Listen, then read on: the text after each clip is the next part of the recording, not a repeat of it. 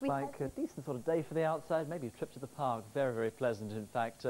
Decent sunny spells for the most part across much of the British Isles. That is the case for the afternoon. Very, very pleasant. Ridge of high pressure is the reason why, but it will change. All of this cloud off to the west. This particular strip here, that is a weather system that will work its way in tonight, bring in some wet weather.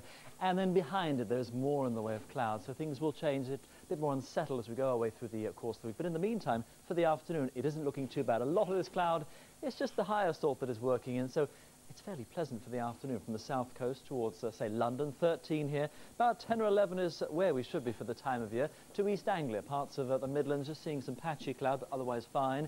Dry for the most part. And northern England. Parts of Scotland seeing just a little bit more cloud. Maybe some of it enough just to squeeze out the odd shower, but for the most part, it is fine. It is dry. 10 for Aberdeen, or we'll do about the same for Glasgow as we go into the afternoon, and then further south to Northern Ireland. But just a bit more cloud just creeping in here as we work away into the afternoon. Look at Wales, fine for the most part, about 11 or so, and as well to the southwest of England. And of course, it was looking good in Cheltenham, and that is the case for the next couple of days. It should be fine for the festival. 12 today, 13 tomorrow. There could be some wet weather as we go through the course of the week. I'll show you that. Of course, all the coverage on the BBC. We work our way through the night. Remember that lump of cloud to the west?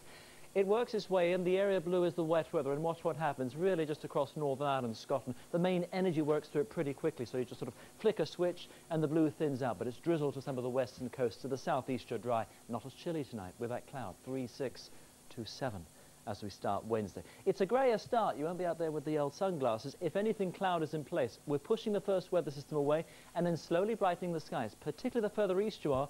Onto western coast we keep some cloud, maybe a few spots of drizzle. But temperatures with that southwest wind will do fairly well. 11, 12, maybe a 15. Yeah, 15 towards the southeast as we finish off Wednesday.